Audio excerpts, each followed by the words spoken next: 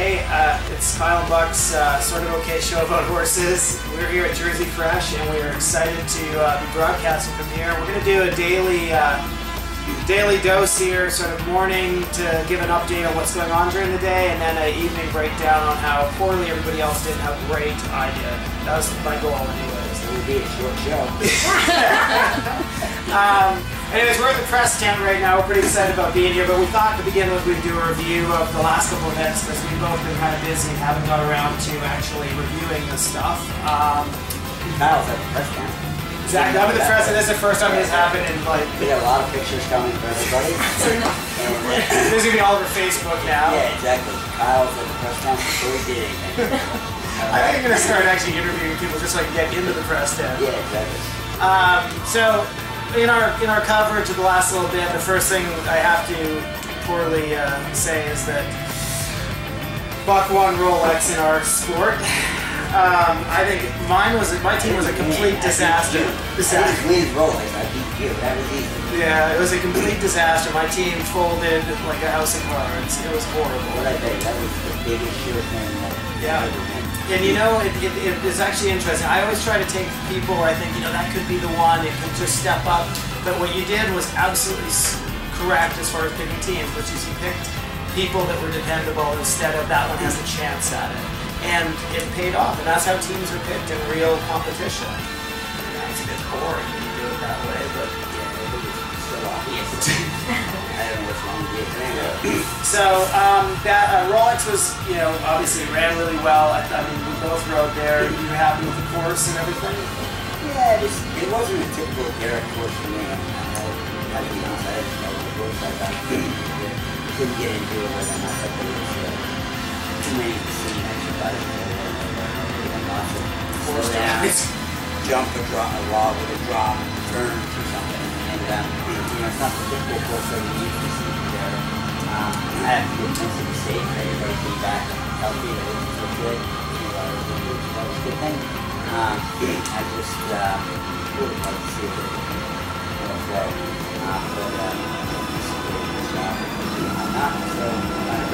Well, I thought it was interesting because it did change the direction a little bit, and when I walked it, I was like, after the first sort of 2 minutes, I was walking with someone, I was like, you know, the thing is, we've been climbing. Like, you climbed for the first, you climbed up, and then you went down a little bit, and then you started climbing again, so you actually didn't get a chance to really make up a lot of time until you passed the Oxford on top of the hill, and so I was like, if you're going to do something, you got to really start making your move then, which, you know, because of the rain and the conditions, it became very difficult for anybody, and nobody made the time. And I mean, the closest was Michael Young, and he certainly was, you know, he was going to make that win, and all the way he rode that horse forward, and this very fast horse, lots of experience, and it still missed the time. So and I think experience was a big thing. You know, you couldn't get behind and catch up.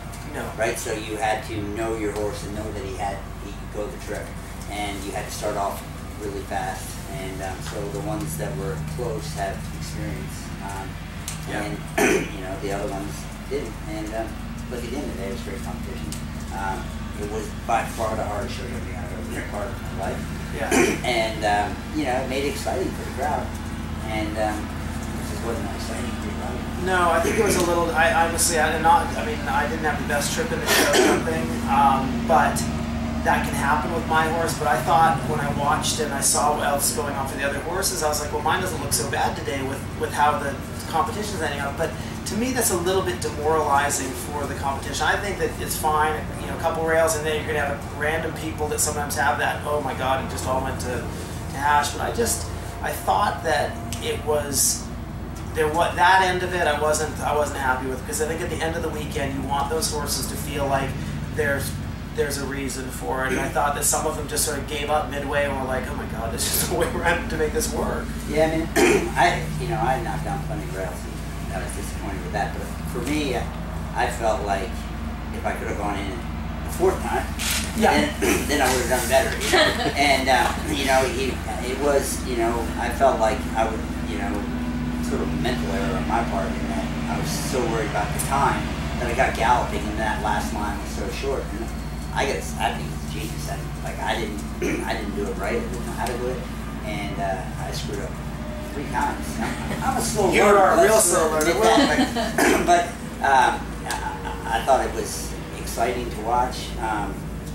And, you know, sometimes when the time's so easy, then you can take so much time in your turns, and yeah, and you had to have a horse jump clean, you had to ride well out of a nice rhythm, and yeah. So. I think when you've got those long 5-stride lines and you're trying to make, that's what, I mean, and that's a little bit what caught me. I went inside everybody else's turns because I know I'm not the fastest in the show jumping, and when I came out you said, you know, how did you make time in there? And I went the whole way, but the problem for me is then on those long lines where you're going on the 5, mine doesn't always set back as well as he could at the end, and I mean, whatever, it is what it is. It's a competition, and the people that do well, and that's, I mean, I didn't do well enough, but I don't... You made time, that's cool. I did make the time, and as slow as I am, I think it was pretty remarkable, but I think that, to me, the big thing is I just like to see, I don't like to see a ton of rails, not that I can't sometimes have that, but I'm talking about, like, in general, through the whole competition, I don't like to see horses coming away with that 4 and 5 rails, because it should be, it was a little too common, I thought, there. So you're saying, like at Jersey, maybe we should make the jumps 2'6"? It depends. If I'm in first, they should be 2'6", absolutely. Maybe 2'3", yeah. for me, anyway. But anyway, it was a great competition, and how about the crowd, man? Like, it was sold out for Friday, sold out for Sunday. And the weather wasn't the best, but it was still, people were turning up. It was fantastic. And again, Rolex always does a great job. I liked the cross country, that nobody made the time, because I think it opens up the opportunities for people, and yet still, you know, the guys that were in there in there for the competition, they still are fast. They're still making the ride. I thought it was great. No, I think it's awesome that nobody makes the time. Yeah. I just think he could have been maybe. Talk about the demoralizing part, like to go back through that last water, which for me was training level. Yep. And then to do a U-turn back towards the barn and then say, you know, one more time to go up a hill and around another corner. Yeah. And I just felt like, you know, certainly my last horse, you know, was a bit of a baby, but he was sort of like, you know, I felt a bit bad for him. I thought, God, this poor thing doesn't need to spin around one more time. And but anyway, that was the course, and that's where I was, and I didn't win. Yeah. So it's up. The only thing it's pretty much, yeah. The only thing I saw all day that I was like a little, that I thought was very poor as far as the riding, because I think at the end the riding was all quite good. There was one horse that definitely wasn't prepared well enough. It was tired on the course. I got to watch a lot because I went early enough, and it was too tired, it was not prepared well enough for the competition, and it ran out of gas, and it was too far from the end to say, I'm going to nurse this one home, and she kept going, and the horse landed off of the table and just didn't get it done, landed and crumpled in. The horse is a fantastic horse, and to me, when you're in this sport, the horses don't enter the event, and you should always be just ready to say, you know what, this isn't right. I'm not saying there's enough risk in this anyways, but the horse shouldn't come away going, I've given everything I've got and I can't actually get this done. And it was very apparent that that was what was going on. And obviously we all talk about, oh, in the heat of the moment you don't know, but you have a lot of time to think in between those fences when the horse is like, you know, it's your first time, it's different, but when you've done it enough, you should go, well, this is not the same horse that I usually ride, and I need to just pull it out. And so that was the only thing I saw all day that I was like a little, when it was going on, there was a few of us sitting there, and I was like, well, it's not going much further, and then it actually fell at the next jump, and I was like, well, I didn't expect that, but it was pretty obvious it wasn't going to come home. But you know what, though, like, it's happened to me where I went on one that was exhausted and fell down and fell down me and didn't get up for a little while, and I felt terrible. It was a catch ride for me at the time. And, you know, the grounder was really nice to me, and, you know, and I just apologized, and I said I'll never do it again.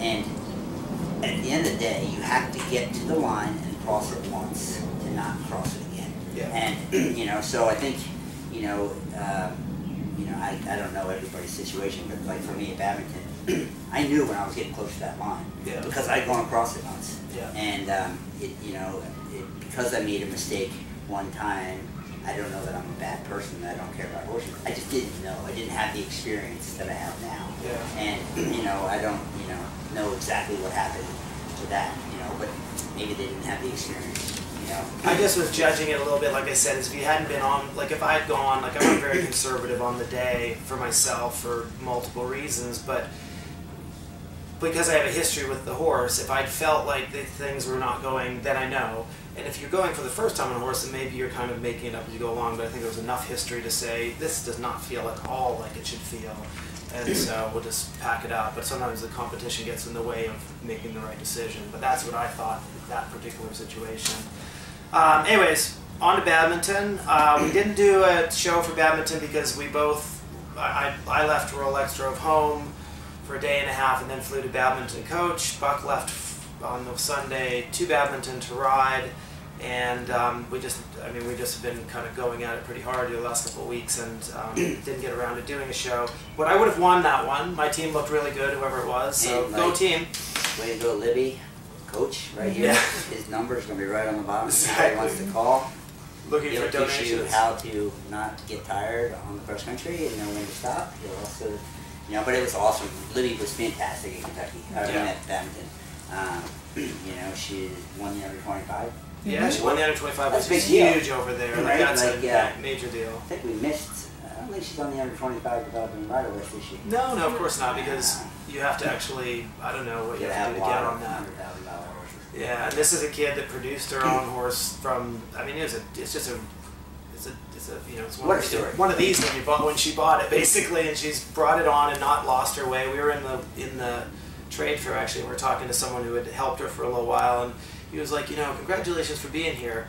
It looked great yesterday, and I think I told you just to get rid of the bugger. And she heard that from a lot of people. And you know, she persevered with it, but it wasn't just jumped around. She really, she looked good. She was comfortable the whole way around. The horse came through really well. She looked awesome, man. Yeah, kid's got nerves of steel. She was a hell of a lot faster than you did. Yeah, no, absolutely. That's not saying much. She's faster in dressage than I am. She made the time in the show jumping. Yeah. And she did her I mean, I didn't know. I'd heard her name. I'd never seen her before in my life before this trip. And yeah, at the age she is to do what she did.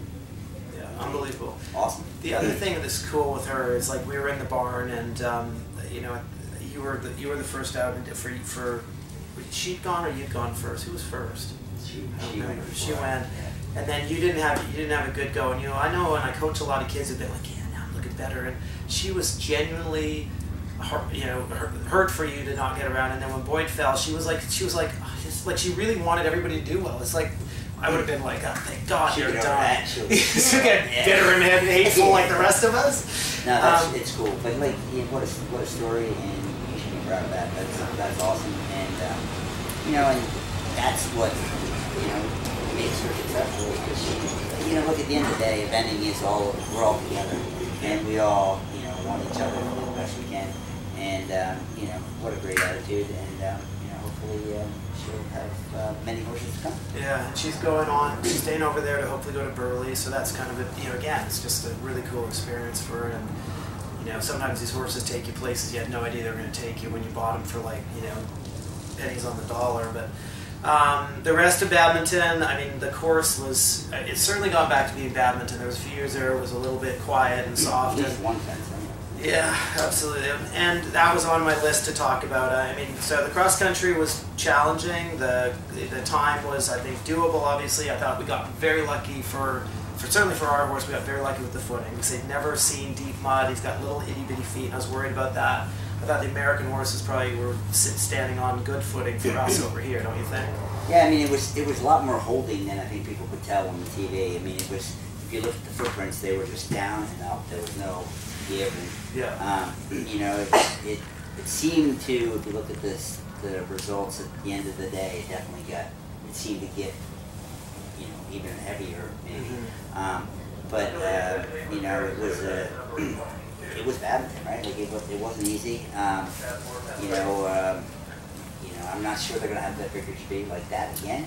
I think it was, when we walked it, I said, God, you gotta be a great horse designer to put this up, because for me, that was 20 years ago, and thank God nothing terrible happened. Yeah. But the line that you saw coming off, first of all, you came through the turn and you were aimed at a fence that we jumped earlier in the course. So they sort of locked on that, and you had to pull them off that.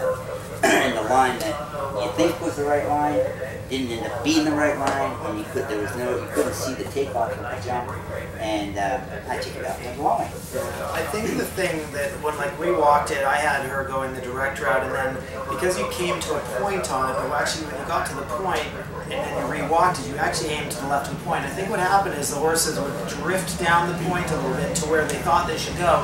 When that happened, the rider had said, I got to go over here to the left.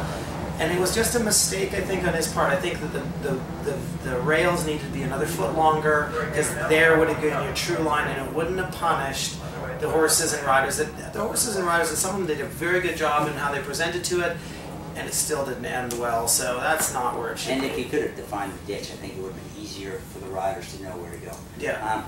But anyway, we're lucky nobody got really hurt, you know, it was. Look, Michael Young was a genius, right? The guy's amazing, and he gave us all a riding lesson the last 2 weeks, and we gotta get better. Yeah, well, and I think the thing is I find very interesting watching him go is we come around, I was parked out here watching some horses warm up yesterday, and I was like, man, there's some fancy horses here, and they're just so extravagant. When you watch his horses, they're nice horses, but they're not the biggest movers. And like Sam going into the water, he sits beautifully and the horse hangs his leg a little bit. They have great hands. Absolutely, but they're not over the top. No, and they make some mistakes, and he just sits through it, and he doesn't get distracted by it, and he stays right on job, and they trust him implicitly, and he trusts them obviously implicitly, and that's such a huge part of making it here. And obviously he's done everything at home to make that happen. And then in competition, he doesn't. I mean, he just is indifferent. Like, he's not indifferent, but he just is completely casual through the whole competition. You hardly see him get. Like he's riding home. Yeah, exactly. It's fantastic to see. So that was sort of badminton. You know, wanted to go over the Vicarage V was the one thing I thought was quite standout. Obviously, the ox are in the water. Everybody was really concerned about that, and it was nothing. And I don't think they were concerned about it as difficult. I think they were concerned with tipping out. He says it was nothing, Yeah. as he didn't even ride it. Nothing. It was pretty big when I landed. Yeah, well, you know, you're a bit of a, by then yours was already out of gas. So. He went through there flying. He did go through there flying. I'll give you that. He no choice. It was either flat out or you weren't going to be taken back. Yep. All right. So then we had the Grand Slam winner. Obviously, like Michael Young's got the lock on that. I think it's great. He might win it next year. Yeah, he might. You never know. I'm coming now. I'm gonna bring this thing. Yeah, that's gonna be it. Yeah. Might be my only chance. Yeah. So these are jackalopes, I think, is what they're supposed to be. But yeah. Anyway, nobody cares. Let's keep going. Yeah. Okay. Well, that was the last 3 weeks with horse shows, and then we've arrived here at Jersey. So before we go on, we're gonna call that. I think that was most of that show, just a review, and then it's going to get sliced, and we're going to come back and we'll talk about Jersey and how great everything's going to be here, hopefully. All right, thanks for joining us.